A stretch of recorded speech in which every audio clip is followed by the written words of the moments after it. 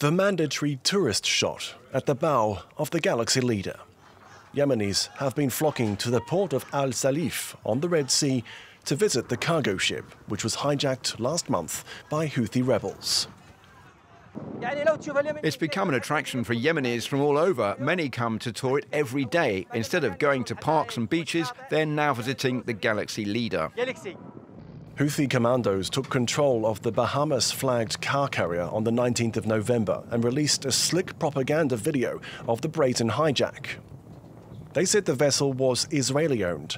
Israel denies this, while Japan's Nippon Yusen said it operated the ship.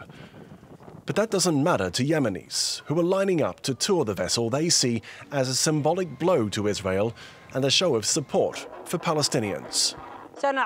We will seize all Israeli ships in and around the Red Sea. This is in defense of our brothers in Gaza and children being killed at hospitals and women in their homes. The ship's crew of 25 are still being held inside. They've been allowed to contact their families, while governments from their countries in Eastern Europe, the Philippines and Mexico try to secure their release. United States ships in the area have also been targeted by Houthis, but so far the Pentagon has not retaliated, amid concerns of the Israel-Hamas conflict spilling across the region.